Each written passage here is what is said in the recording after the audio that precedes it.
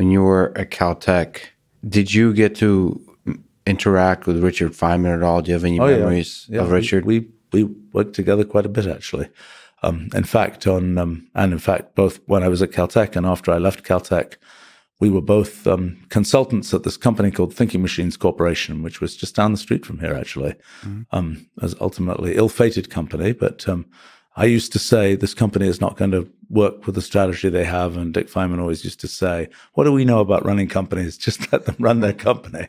But anyway, that was he was not into that kind of thing, and he always thought that my interest in doing things like running companies was a distraction, so to speak.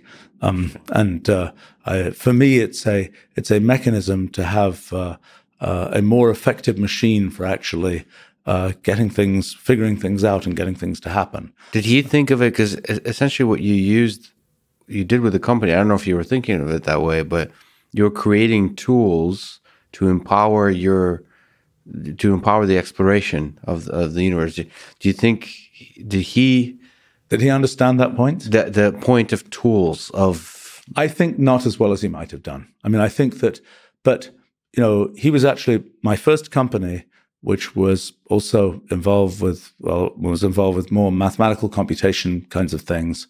He had lots of advice about the technical side of what we should do and so on. Do you have examples, memories, of thoughts that... Oh, yeah. He had all kinds of... Look, in the business of doing sort of, one of the hard things in math is doing integrals and so on, right? And so he had his own elaborate ways to do integrals and so on. He had his own ways of thinking about sort of getting intuition about how math works. And so his sort of meta idea was take those intuitional methods and make a computer follow those intuitional methods. Now, it turns out, for the most part, like when we do integrals and things, what we do is we build this kind of bizarre industrial machine that turns every integral into, products of Mayer G functions and generates this very elaborate thing. And actually the big problem is turning the results into something a human will understand. It's not, quotes, doing the integral.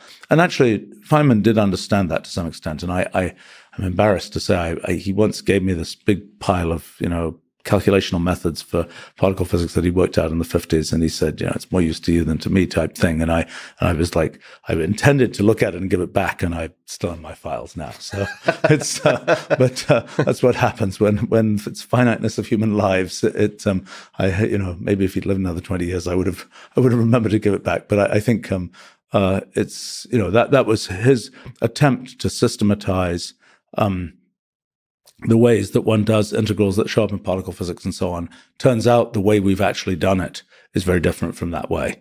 What do you make of that difference between... So Feynman was actually quite remarkable at creating sort of intuitive, like diving in, creating intuitive frameworks for understanding difficult concepts.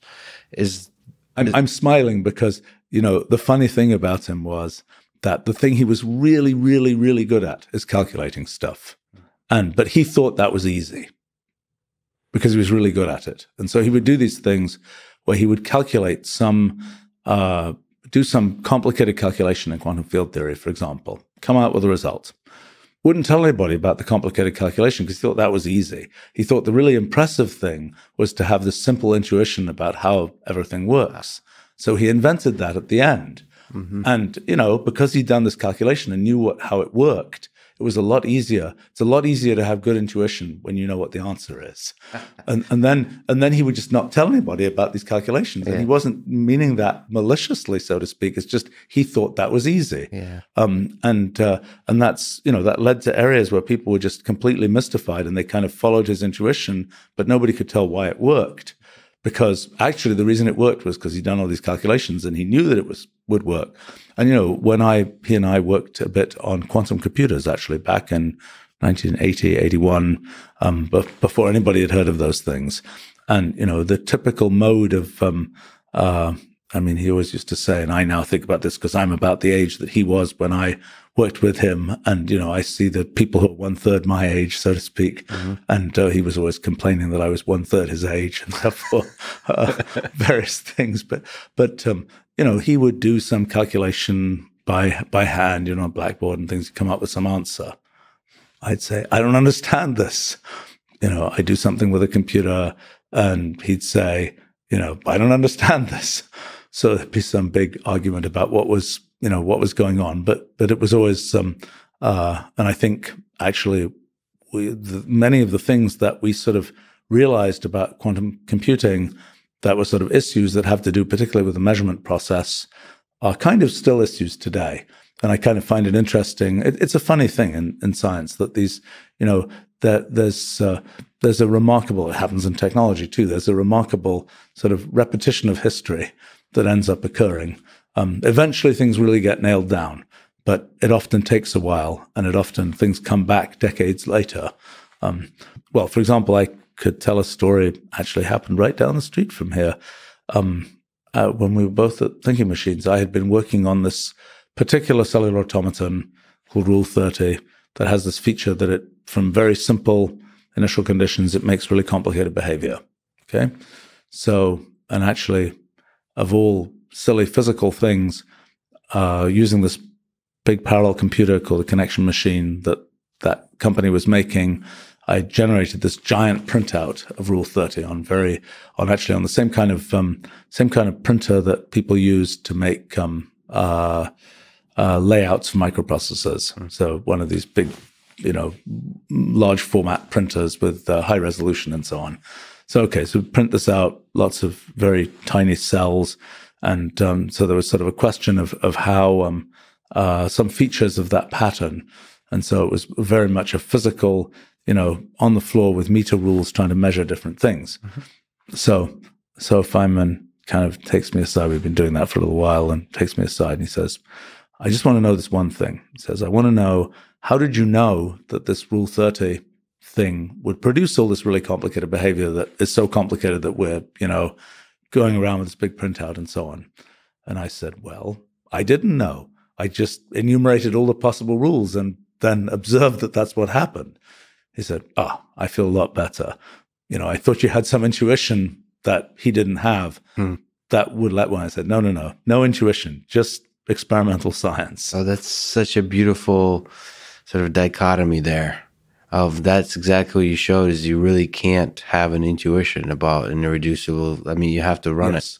Yes, that's right. That's so hard for us humans, and especially brilliant physicists like Feynman, to say that you can't have a compressed, clean intuition about how the whole thing works. Yes. No, I think he was sort of on the edge of understanding that point about computation.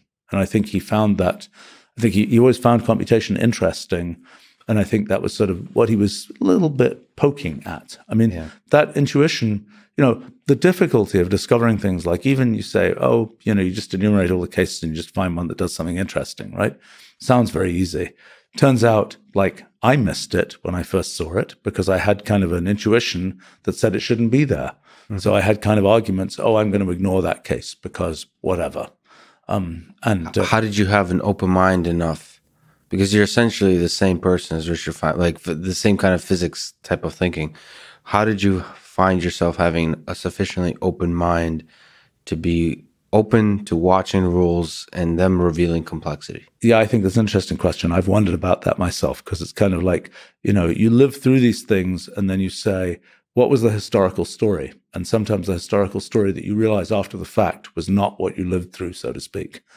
And so, what I realized is, I think what happened is, I did physics kind of like reductionistic physics, where you're thrown the universe and you're told, go figure out what's going on inside it. And then I started building computer tools, and I started building my first computer language, for example. And a computer language is not like, it's sort of like physics in the sense that you have to take all those computations people want to do and kind of drill down and find the primitives that they can all be made of. But then you do something that's really different, because you're just saying, okay, these are the primitives. Now, hopefully they'll be useful to people. Let's build up from there. So you're essentially building an artificial universe, in a sense, where you make this language, you've got these primitives, you're just building whatever you feel like building. Mm-hmm. And so it was sort of interesting for me, because from doing science where you're just throwing the universe as the universe is, to then just being told, you can make up any universe you want. And so I think that experience of making a computer language, which is essentially building your own universe, so to speak, is that's kind of the that's what gave me a somewhat different attitude towards what might be possible. It's like, let's just explore what can be done in these artificial universes rather than thinking the natural science way of let's be constrained by how the universe actually is. Yeah, by being able to program, essentially you've, as opposed to being limited to just your mind and a pen, you've basically built another brain that you can use to explore the universe by a computer program, is a kind of a brain.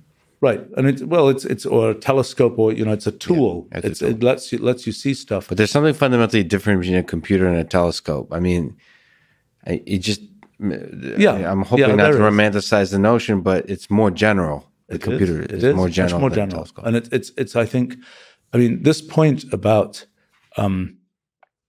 people say, oh, such and such a thing was almost discovered at such and such a time. The distance between, the building the paradigm that allows you to actually understand stuff or allows one to be open to seeing what's going on, that's really hard. And, I think I've been fortunate in my life that I've spent a lot of my time building computational language, and that's an activity that, in a sense, works by sort of having to kind of create another level of abstraction and kind of be open to different kinds of structures. But it's always I'm fully aware of, I suppose, the fact that I have seen it a bunch of times of how easy it is to miss the obvious, so to speak. That at least is factored into my attempt to not miss the obvious, although it may not succeed.